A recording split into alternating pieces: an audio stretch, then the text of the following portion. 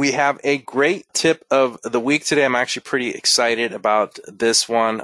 David suggested it, and I think it's right on the mark with some of the questions we've been seeing in the Facebook group, some of the discussions that have been started there, how to create a community message board with your brilliant Directories website. If it's okay with you, David, may I pass it over and we could take a deep dive into this tip of the week? Yeah, absolutely. So as Jason mentioned, we've been getting this question a lot recently. A lot of our users wanting to know how to create message board type experiences on their BD websites. And a little more than a couple of weeks ago, we released the discussions post type, but we covered it in a webinar a few weeks ago. So we thought we'd do a little bit deeper dive into the discussions post type, the community comments feature on the website as well, and how you can utilize those really simply to create a really great message board experience for your community.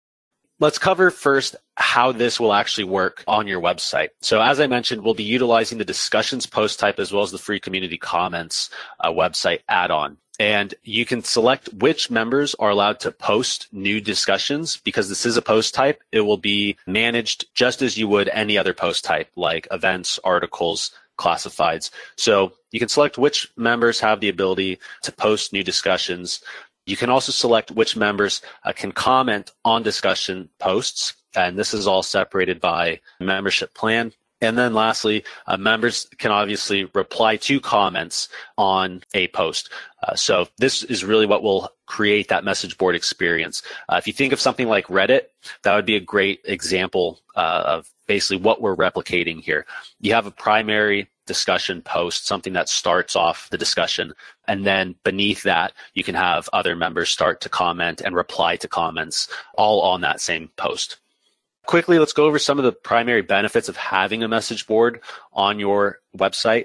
Obviously, it will increase member engagement, but it will also help to boost your website SEO by having additional content on your website. And this, we talk a lot about user-generated content and how to entice your members to participate in your community and publish content for your website. This could be a great way to encourage members to add content to your website without having to, write an article or make a video or create an event or anything like that. This is a really simple way to get some of that community-generated content onto your website.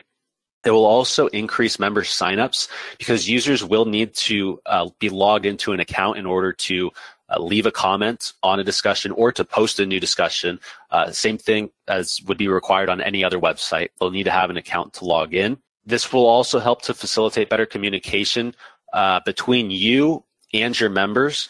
We'll talk about later on in this presentation another way you could utilize the discussion post types, which will help to facilitate this point. Members can also directly engage with each other. Maybe you're not utilizing the private member chat add-on. So this would be an alternative almost to that. It would be public, not private, but it's a way for members to directly communicate with one another on your website.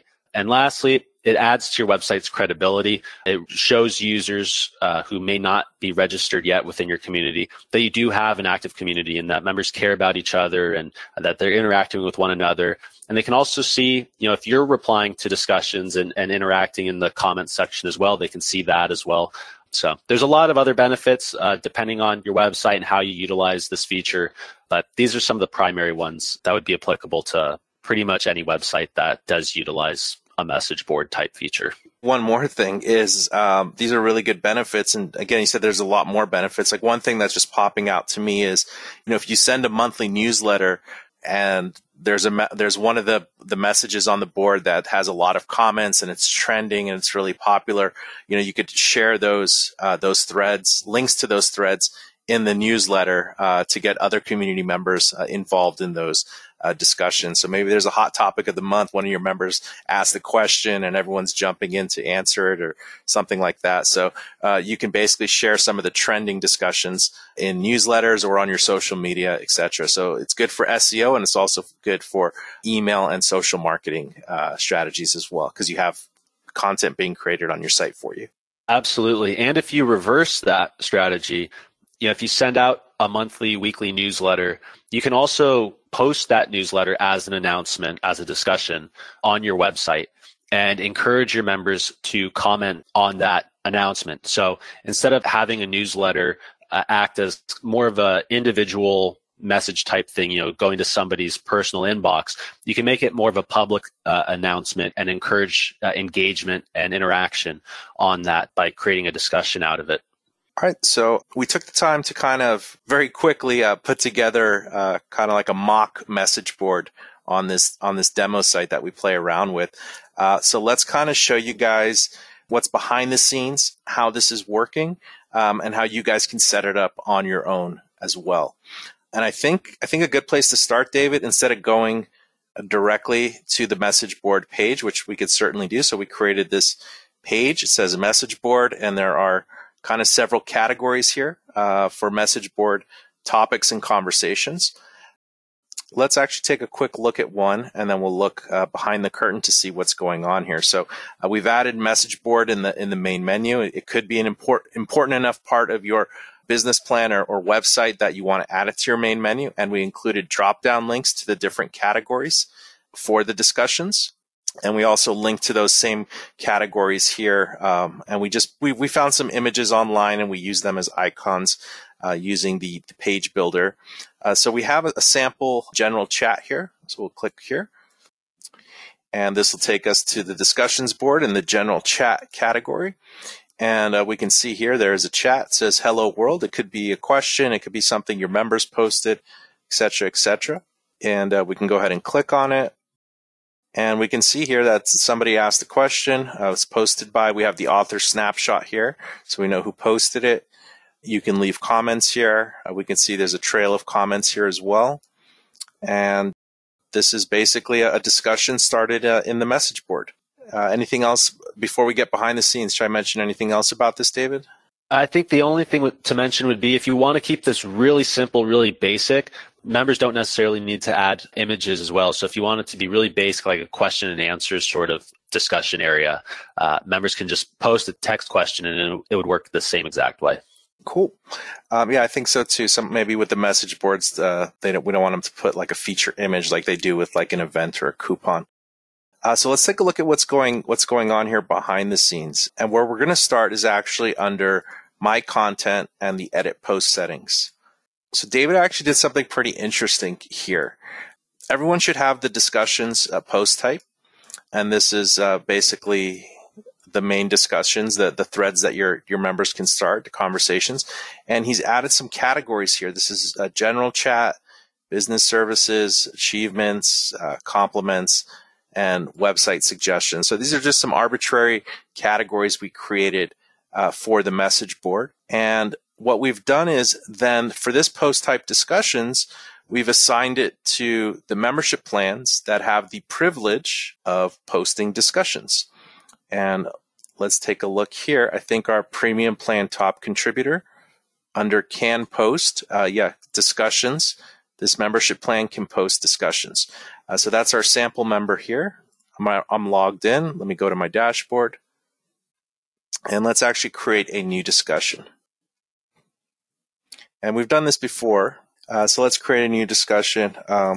Is anyone else losing money on home appraisals? Let's say it's a real estate site. It's a bunch of real estate people here. And he posts his question, and we'll go ahead and just put this as the question.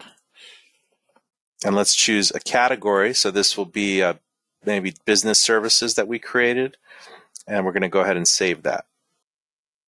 And we can view the post. So here it is. He's asking the question, is anyone else losing money on home appraisals? And you can leave a comment here. And we'll comment. That's great. Here's the comment. So if we go back to the message board, and this is under business services, let's just go back to the message board, a landing page we created. We'll go over that in a second. So here it is under business services. If I click this, we can see here I have this post here now. Is anyone else losing money on home appraisals? And I can see this, and I can click on it, and I can comment on it. So now the interesting thing is, if you guys notice, I went a little quickly here. We actually have two different things. We actually cloned the discussions post type, and we called one announcements. And what we did with the announcements one is we only assigned it to the membership plan that is the admin contributor. So in that section, the announcements post type, only the admin is contributing posts to that kind of like that discussion area. So let's take a look at that together. So under membership plans, so that's kind of like the blog articles versus the community articles, where under the blog articles post type, it's the staff and the admin of the website adding the articles, and the community articles are the ones where the members are contributing. So they're two totally separate different post types. And David, you said you mentioned you created this here, website admin, as a membership plan. And this one can post both announcements and discussions. So remember, announcements is our secret one, kind of that only the website admin can post. And you see there's only one member here as the website admin. So let's actually log in as the website admin. And we'll show you what we did on the landing page. Let's log in here. Great. So the website admin can post discussions or announcements. And we're going to say holiday party in July. And you can have different categories. You could just have a category announcements. But this one, if we notice the difference, the URL for this is announcements, whereas the ones for our discussions is discussions. So this is a totally different post type, but we're going to make it seamless on that message boards page so the users don't really notice that there is a difference between them. So let's just put holiday party in July. There we go. And we'll save the changes. Okay, let's go back to our message boards. And let's go to announcements. This page is key here, so let's see. Okay, great. Here it is. Well, we had one website announcement here with an image, but we can see here, holiday party in July, and this is under announcements. So let's look at the landing page that we created and this main menu here, because I think this is what ties everything together, is this having this page with the message board and the selecting a category, et cetera, et cetera. And we're going to show you how you can get the different categories. So discussions, we had those different categories set up, and we're linking directly to those categories. Let's take a look at this page here. And Dave, if you don't mind, I'll go to this page, but can you kind of show us how you set this up? Yeah, definitely. So it's very simple. We just used the basic tools that are included. All we did was we created a 3x3 table. You see the middle row in there acts as a little bit of a separator, but we just found some icon images online, added them here, added some text. We have the button link pre-made element that we dragged over into each of these cells. And then we customized the text to make it view all. We can then add a link to the image, to the title of each category, as well as to the button here. But this is really it. Also important to mention is the Hero section tab. At the top of the page, we did have that really nice cover image with the title there. So all those settings are controlled here in the Hero section. We just uploaded this Hero image. We added a color overlay. We set the visibility of that color overlay to 8 out of 10. So there's a little bit of transparency there, which makes the text on top a little bit easier to read. We center aligned the text, made the text white, edited the font size of the main title and the subtitle text. And those titles are at the very top of this web page builder. A message board is the main title, select a category and start chatting is the subtitle. And that's pretty much it. This whole process took maybe about 15 minutes, not including any time it would take, to find icons and stuff. But yeah, very simple. To summarize, it's just creating the table, adding in the image icons that we found online, adding in the text, dragging over the buttons from the pre-made elements on the right-hand side. And then the last thing to do is just to link all of those to the proper URLs for all of these discussion categories. And that's perfect. And let's actually show you guys, for example, where to get, because we had to link this manually. We had to get the link for business services, and then we needed to edit the link here. So it goes to business services. Let me show you guys where to get links for your post categories. That way you can use them in your main menu. You can use them on landing pages. So you can create nice pages on your site and link to specific categories of your posts. So the easiest way to do it, I think, is go to your edit post settings. I'll open a new tab. And we'll use the discussions as an example. So you can right here in edit post settings, if you ever needed to get to like the search results page of one of your post types, you can just come here and it can go, this is the URL permalink. Basically, this will take you to the search results page for all discussions. And then if you want to get the link for a specific category, the easiest thing to do, just do a search for that category in the sidebar here with your search module and hit search now. And this would be the URL that takes us directly to business services. So we really just need to copy everything after the first forward slash. Whoops. So you could copy the whole thing if you want, but I like to you just need to take the first forward slash and beyond.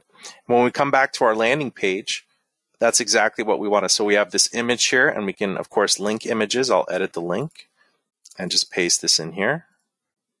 And then we also added this button. I'll actually remove this button and show you guys how I added it. So I put a space here. I dragged a button here, and then I changed it to be the default. And then I edited the button. The URL is going to be the business services link, and I like it to say view all. And I'll go ahead and save the changes. Oops, just hit enter there. And that's it. I think in this hero section, just to show you guys the overlay color, what it does, it's something new we added. So if we look at this page, David had like a dark blue overlay. I'm just going to do red, so it's like a big difference in contrast. And if we refresh, we'll see here. So again, just depending on the mood of your site, the hero image can come in really handy, and that overlay is really cool because you can add a tint on top of the image so the text can really pop a bit more. But yeah, to get the link to a category, that is the easiest way. Go to your edit post types. And so for the announcements, that one's a little different. Let's go to the announcements page.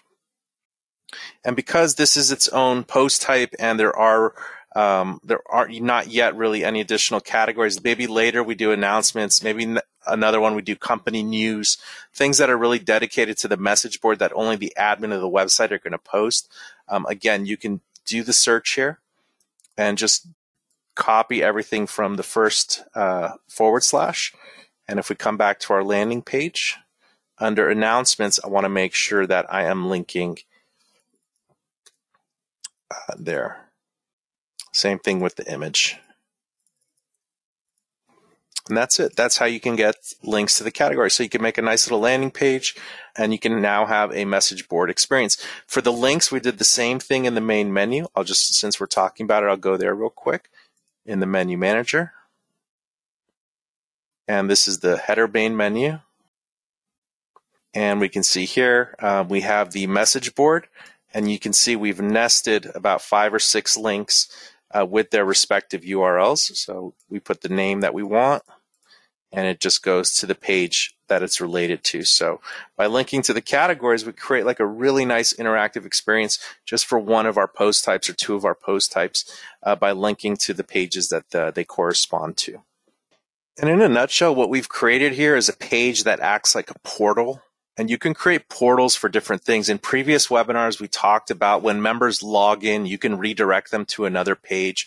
You can bring them in their member dashboard. You can create something like this to make their dashboard more of a portal of places they can go on your site and actions you want them to take. For public visitors, maybe this is the page where they see that they can search events, coupons, classifieds, member listings. Add your business could be one of them. So think of this as not just message board. Now we're expanding it a bit more, creating portal pages with maybe, 3, 6, 9, 12 distinct links of actions or places on our website we want visitors and members to go to. So it helps with the navigation, provides a better experience, and it's super simple. Turns your site more into an app-like experience where they're just clicking to get to the section they want to get to without any cumbersome filtering or searching, at least right from the bat. So keep that in mind as well.